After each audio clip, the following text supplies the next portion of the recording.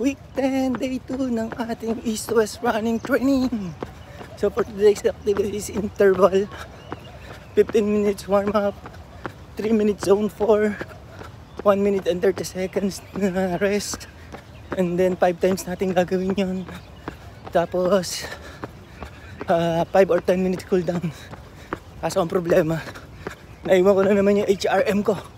Kaya ewan kung baka sobra-sobra na naman yung heart rate natin.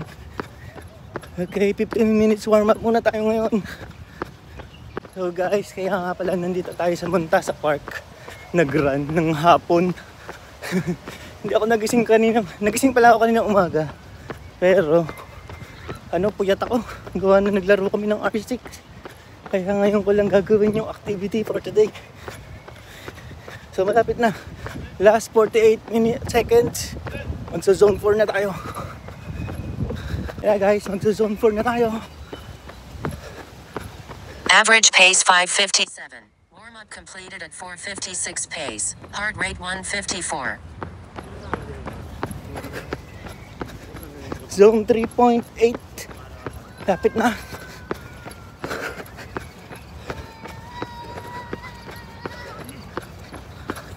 Heart rate low 156.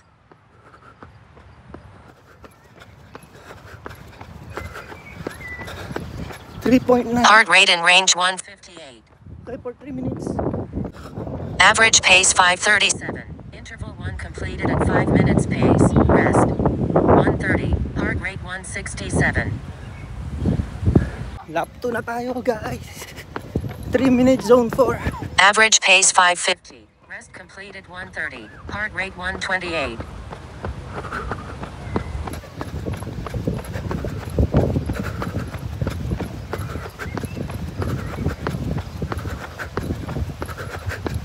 Zone 2. Ang hirap ng walang HRM. Di mo alam kung tama na. Heart rate low 143.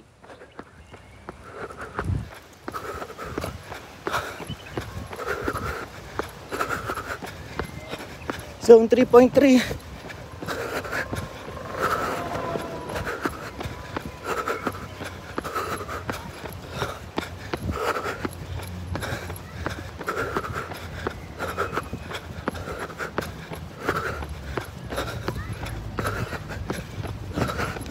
Heart rate low 150.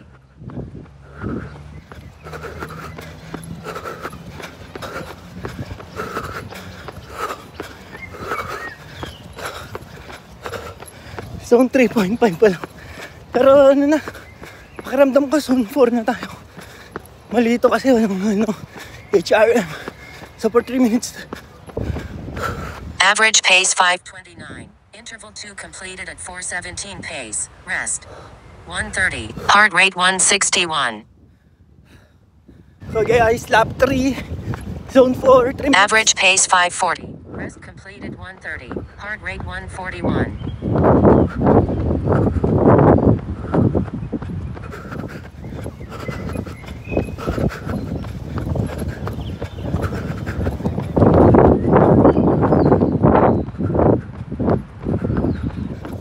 Heart rate low 150.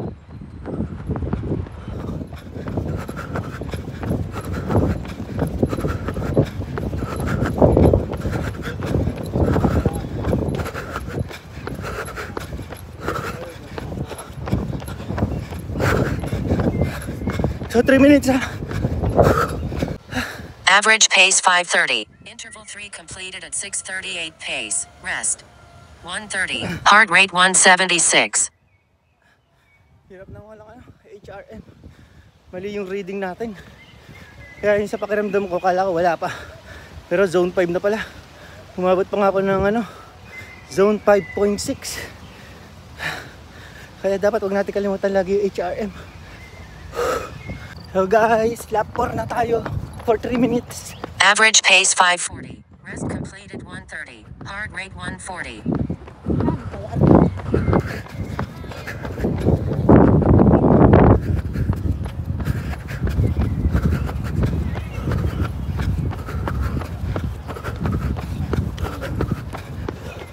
Zone 3.6. Heart rate low 154.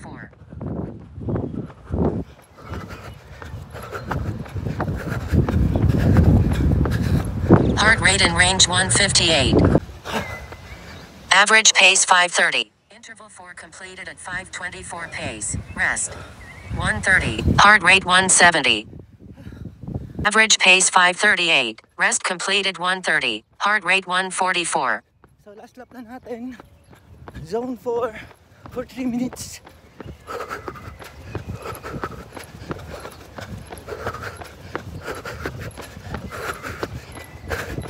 Zone 3.6. Heart rate low 154.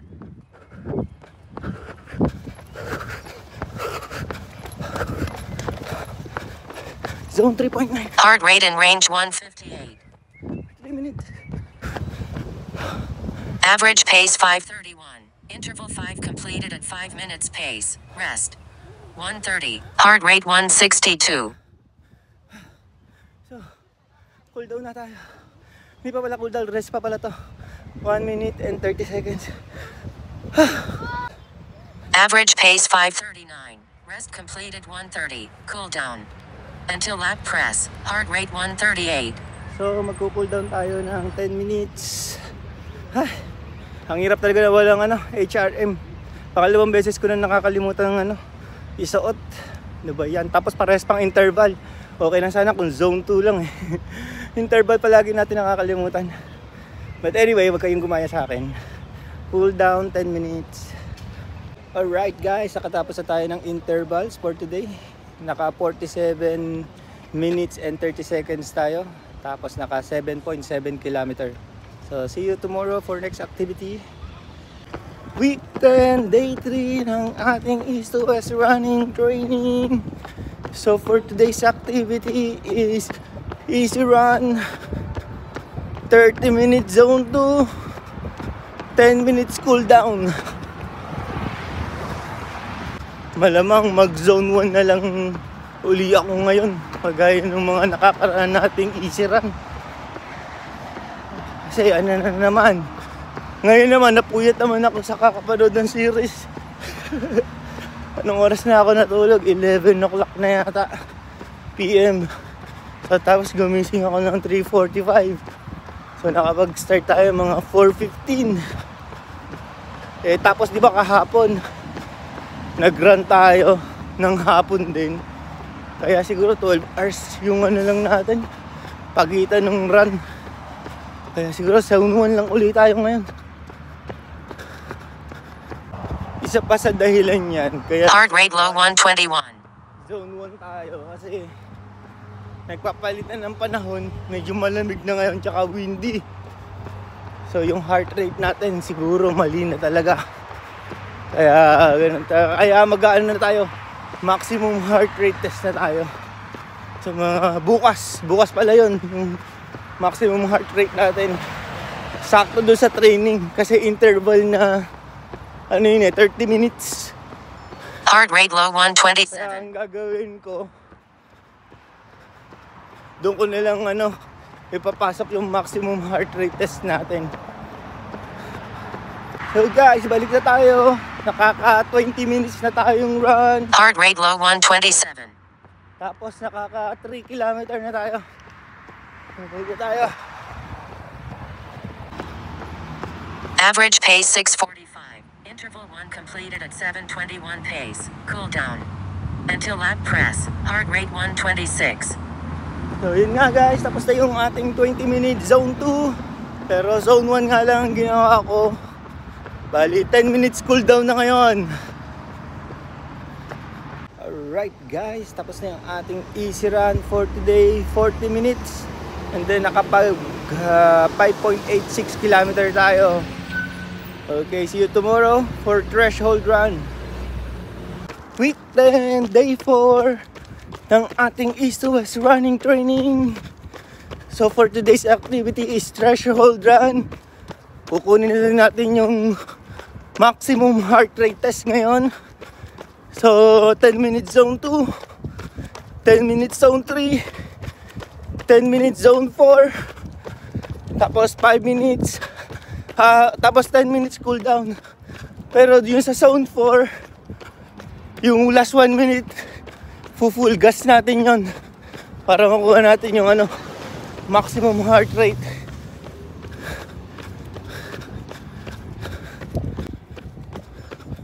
Average pace 5:27. Interval 1 completed at 5:28 pace. Run. 10 minutes. Heart rate zone 3.0. Heart rate 144. So zone 3 naman tayo ngayon for 10 minutes. So zone 4 na tayo. Average pace 5:09. Interval 2 completed at 4:43 pace. Run. 10 minutes. Heart rate zone 4.0. Heart rate 159. So 4.4 yung zone natin. Pasok tayo ngayon for 10 minutes. So yun nga guys, naka-cool down tayo ngayon for 10 minutes. Bali yung kasi kaya naman may zoning na ako kasi may base na ako ng ng maximum heart rate ko. So doon sa gustong mag maximum heart rate, kailangan nyo at least ang basic para sa inyo sa zone 2 is nakakakanta kayo habang natakbo ng malinaw. Hindi yung ganito. Ganun lang. Tapos hanggang sa makuha nyo na yung tuloy-tuloy nyo na lang yung maximum heart rate test, which is 10 minutes warm up, tapos 20 minutes na patulin kayo ng patulin or hanggang sa ma-reach yung maximum heart rate na ma-hold nyo yung 20 minutes. Tapos yung huli, kagaya ng ginawa ko, dapat 1 minute kaso ako, lakad tayo zone 3, kaso hindi ko kagad nakita, kaya yun.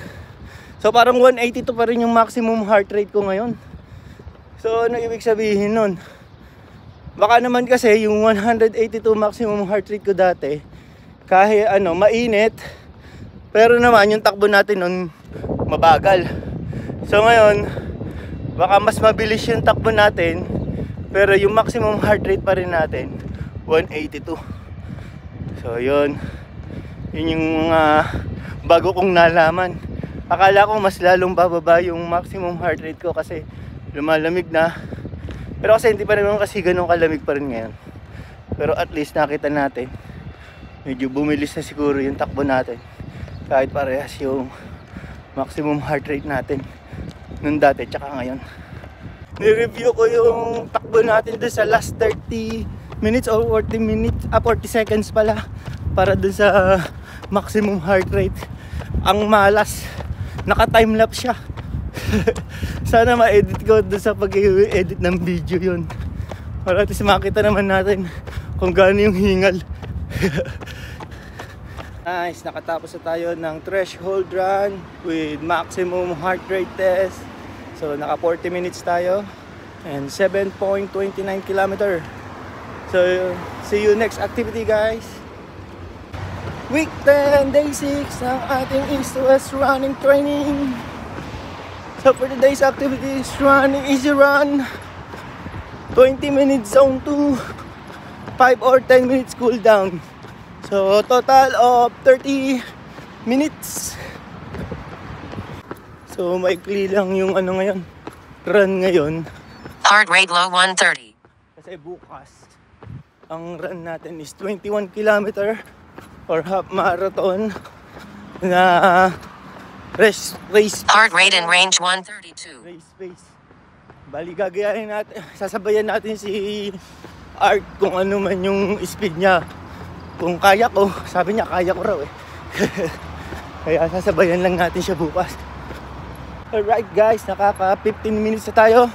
Bali babalik na tayo ngayon. And naka 2.59 kilometer tayo. Balik na tayo ngayon. Hindi na tayo umabot doon sa metro. Kasi nga lang tayo 30 minutes. Average pace 5:56. Interval 1 completed at 6:02 pace. Cool down. Until lap press. Heart rate 140. And guys, nakatapos na tayo ng 20 minutes zone 2. So ngayon naman ay cool down for 10 minutes. Alright guys, nakatapos na tayo ng easy run, 30 minutes. So bali naka 4.95 kilometer tayo ngayon. Week 10, day 7 ng ating East to West running training. So for today's activity is 21 kilometer. Kasama yung panot. Hello. Tsaka yung dalawa pang malupet. Race pace daw ngayon eh. Ito, sasabay natin si Art sa program Sa niya. akin, race pace na sa akin. Pero yung iwan ko lang nasa likod ko. Wala, baka antokin yan eh. Easy pace daw yan. Baka antokin yun. Sa likod ko. Easy run daw kaya niya. So yan, 5:45 na daw dapat kami, tapos na yung warm up. So 5:45 naman daw ngayon. For ilang kilometer to? Para sumubro tayo. For ilang kilometer? 5 kilometers. 5 kilometer, 5:45 pace. Okay guys, nasa second lap na tayo nung speed ni Art, 5 kilometer, 5:30 daw to. Eh kaso napasabay kami kanina doon sa ibang lahi. 5:21. 5:20 yung pacing namin, dapat 5:30 lang. So yan, magpa 5:30 lang kami ngayon. Heart rate and range 145. No lap 520. Average pace 546. Heart rate 153. Nakaka 10 kilometer na kami. So 1 kilometer remaining para sa 5:30. Average pace 544. Heart rate 156. 100 meters. Naka 11 kilometer na kami. Visit na yan. Meters. Meron pang 10 kilometer pabalik. Ay nako. Pagod na ako dito sa program ni Art. So pabalik na kami. Humirit pa ng 100 meters. So ano na to? 5:15 daw tong 8 kilometer. Ewan ko, meron pa akong pang 5:15. Ako din. Ayok. 1 kilometer auto lap 506. Average pace 535. Heart rate 164. 15 kilometer na namin, tapos wala na kaming pansinan sa paktakbo sa pace na Art. Hindi na makapag-usap 15 kilometer. Walang video si Paige. So last 6 kilometer. 1 kilometer auto lap 514. Average pace 531. Heart rate 166. Last 2 kilometer, dapat yon ay 5 na ang pacing. Pero parang ubus na ako. Ewan ko dito kung meron pa to lakas. Parang hindi na namin masusunod yung last 2 kilometer na 5 pace. Wala lang subscribe.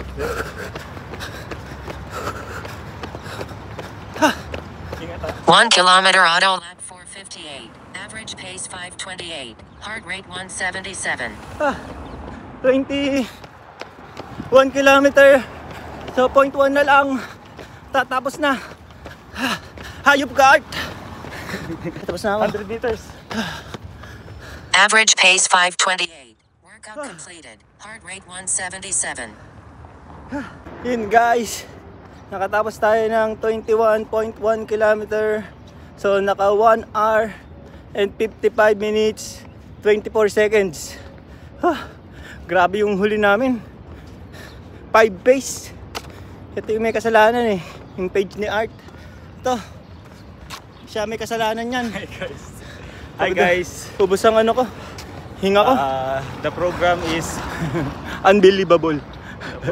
good. Nakuha namin yung 155. Actually 156. Bakit naging 155.42?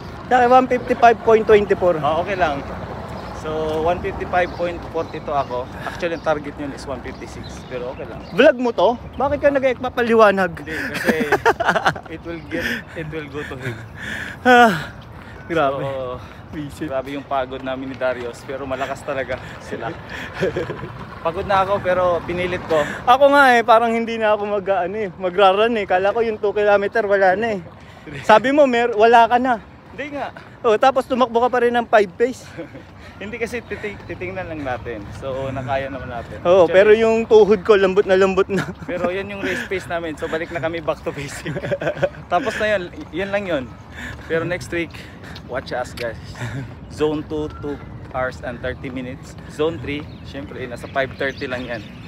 5:30 Nilalang? to 5:45. Nilalang mo yun. Kasi hype niyan 5 ngayon eh. Kasi ilalang ko na lang yung 5:30, 5:45. So zone 3 yan namin, 5:30. Si Darius may heart problem. So 525, 520 yun. Sure ako. And don't forget, unsubscribe.